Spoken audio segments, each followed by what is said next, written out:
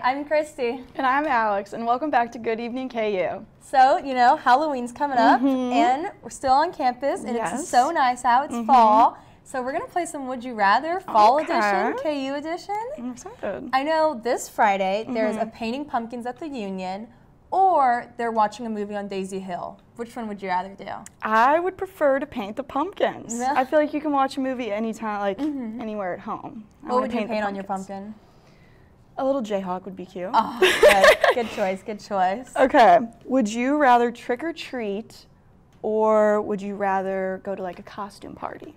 Costume parties are so much fun. Like I love already like scrolling on Pinterest and like seeing all different costumes. I've been seeing all stuff on TikTok too. I know, I've been so I'm getting excited inspired. to see like people get really creative, like getting costumes. All right, and I know it's cold out, but there's still some people like hanging out underneath the white tents we have on campus. So would you rather just be like bundled up under the white tents during homework or go to a library? I'd rather go to the library. I'm not a fan of the cold. I'm not a huge, well, I like fall, but like winter, no. And I still get very cold easily, so I would prefer to be in the library. I know the first basketball is coming up this week. Yeah, that's first basketball crazy. game is next week. So I know I'm excited for that. I know Bill Self is really excited for the team to come out. I think it's going to be a really good season. I'm really excited. I'm very for the excited. games. And last year we didn't really get to enjoy all the games, so it'll be fun to do that. For sure. Well, first of all, it's good to be out in public and being social, and you know, good seeing most of you guys. But I'm excited. I like our team.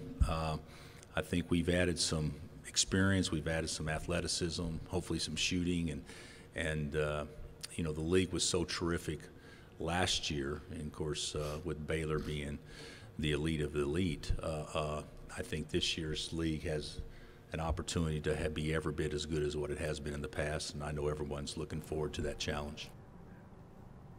Late Night in the Fog was a really good experience, so I'm super excited to like start going to basketball games as a freshman, like my first game here you're gonna as a love student. it. It's gonna be so fun. I've gone to games with like my parents when I was younger, so I'm just really excited to experience it Did you with buy my like friends. the ticket passes? Yes, like I do, the All Sports Pass. So we sat down together like on the couch and we chose the games that we wanted to go to. So really excited for the first game. Well, I know you live in Kansas. Are your parents like, are your family members like? They are. They're ready for games. Yeah, like, let's it's see really fun when like your family members are able to come up and like enjoy it with you. Yeah, so I'm super excited. Will you be at the game next week?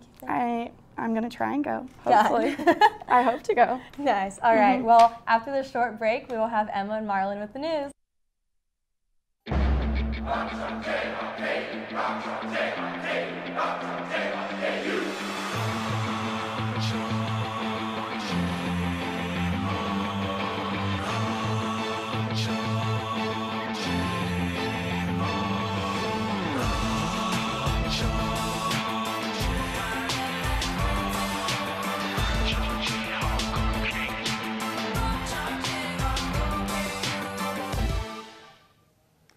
Welcome back. I'm Emma. And I'm Marlon. This is your Tuesday Good Evening KU News Update. Scary news on Sunday night after police discovered a dead female student in Lewis Hall. An emergency call was made around 5:45 p.m. KU Police Chief James Druin later confirmed a code black, which indicates a loss of life. No identification has been announced, but KU has made counseling services available to students who might have known the victim. A bomb cyclone is wreaking havoc in western United States, leaving more than 350,000 homes without power. Flooding and mudslides are most severe in northern California and southern Oregon, but a tree fell on a vehicle in Seattle, killing 3 people. Rainfall is continuing at rates up to 2 inches per hour. Jury selection in the Ahmaud Arbery trial is continuing in Georgia. 3 white men are charged with the murder of Arbery, who was out jogging. Possible jurors are concerned with repercussions in the small town of Brunswick, where most of the population all know each other. Suspects who vandalized the Native Host artwork at Spencer Museum of Art have been identified. The University of Kansas Public Safety Office on Thursday announced that they were able to identify the 2 men who damaged 4 of the 5 panels of the artwork, thanks to public's input. In sports, it was a good weekend for KU football team. Even though they gave up 5 touchdowns in the second half, the Jayhawks actually led the number 3 ranked Oklahoma Sooners 10-0 at halftime. Some mistakes and controversial calls that went OU's way didn't help as Oklahoma eventually wore down the undermanned Jayhawks to gain a 35-23 victory. KU dropped to 1-6 on the season, but will be freshly motivated for the next game, which is on the road this Saturday against Oklahoma State. The Cowboys lost their first game of the season to Iowa State this weekend and will also be looking for a bounce-back victory. Kickoff will be at 6 p.m. on Fox Sports 1. The owners of Kansas City's professional women's soccer team announced Tuesday they plan to build a $70 million stadium. Angie Long, Chris Long, and Brittany Matthews announced the 11,000-seat stadium will be built along the Missouri River near downtown Kansas City. Construction is expected to start next spring or summer, and the stadium will be ready for the 2024 season. That's all we have for our news update. After the break, Halen will be back with the weather, including a Halloween forecast. No one takes drugs expecting to become addicted. You should know that addiction can happen to anyone because it's a disease of the brain. That also means recovery is possible. Addiction doesn't have to be permanent, and the state of Kansas is ready to assist you in every step of the way. Visit findtreatment.gov or call the Kansas Substance Abuse Referral Line at 866-645-8216. Good evening, Jayhawks. My name is Taylor Wellhite here with your weather forecast for this evening. Couple of the headlines we're going to be talking about today. We've got lots of rain ahead for us in the next couple of days. We're looking at about a mild and clear holiday weekend for us, and then looking possibly into next week, maybe seeing our first snow. I know a lot of people don't like hearing that, but usually it's about this time of the year when we do receive our first year of snow. But let's take a look outside right now, out of our cam scene right there, the stadium, still dealing with those overcast skies. Been seeing overcast conditions for much of the day and pretty mild conditions out there. Still holding on to those lower 60s. We're holding on 60 degrees in Lawrence, 61 degrees in Topeka, 60 degrees still in Leavenworth, and 64 degrees down in Ottawa. And dew points are fairly on that drier side, so it don't feel any of that mugginess out there. Still holding on into those lower 50s and upper 40s. It's a bit gusty out there. Actually, we've been seeing wind speeds between 10 to 15 miles per hour, and even winds getting up closer to 20 miles per hour, 23 miles per hour sustained winds still at Topeka, and still 14 mile per hour winds in Lawrence. And so far, as I mentioned, we are dealing with quite a bit of overcast in our area, seeing a lot of that cloudy. We did see quite a bit of storms in the area yesterday. Saw a few tornadoes in parts of northeastern Kansas and even in north central parts of Missouri as well. But that system has been long gone, and now we're just kind of dealing with the after effects of those clouds, and also watching for this system up to our northeast. This is actually a nor'easter, bringing a lot of rainfall and a lot of heavy winds to the northeast parts of Massachusetts, New York, and even in parts of Connecticut as well. And going to be continuing to keeping a close eye on that, and still seeing a lot of that remnants of that bomb cyclone we saw in California as well. But here's another look at that satellite radar, still showing us quite a bit of overcast conditions. We're really looking to see, or at least continue to see, those overcast conditions last for tonight. But still holding on to 60 degrees in Lawrence right now. Overcast, still holding on that breezy winds from the southeast at 14 miles per hour, and gusts up to 25 miles per hour. So definitely hold on to your papers and your hats out there right now.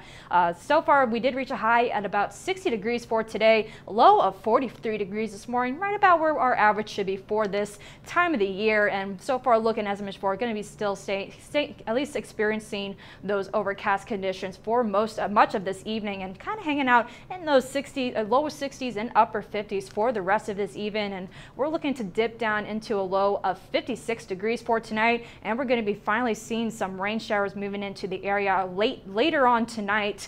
So far, precipitation chance at about 40%. And here's what one of our future models is going to be showing us. Seeing a lot of severe weather activity happening in parts of central Kansas and even parts of central Oklahoma as well. But we'll continue to watch the system very closely. This is right around 2 a.m. tonight, and we'll continue to see, or at least we'll continue to watch this system as it continues to push on through to the northeast, and we'll see quite a bit of heavy rainfall throughout the area for tomorrow. Pretty numerous showers for tomorrow. But here's that slight risk for us, or at least that storm risk we're going to be kind of keeping an an eye on. But so far, Lawrence looks to be just outside of that marginal risk, but there could still be an occasional pop-up isolated storm wanting to trickle into our area. But most of the focus, as I mentioned before, is in central Kansas and even in parts of central and western part of Oklahoma.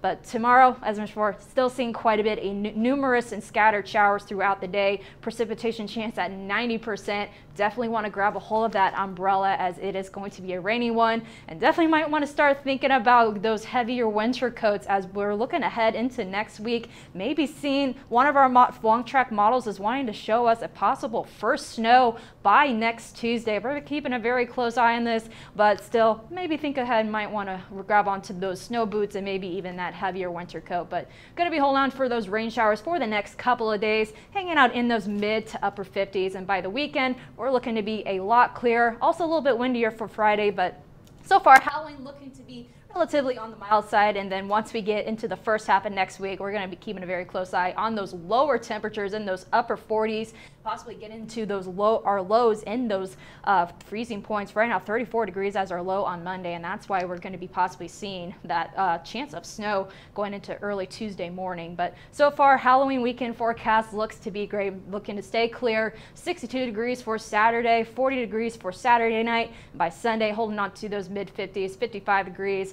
Really pleasant weather to be out there for, at least pleasant weather for trick-or-treating. Now, that is all I have this weather forecast. Thanks for tuning in to Good Evening KU tonight. We'll be back next week. Have a good evening and stay safe, Jayhawks.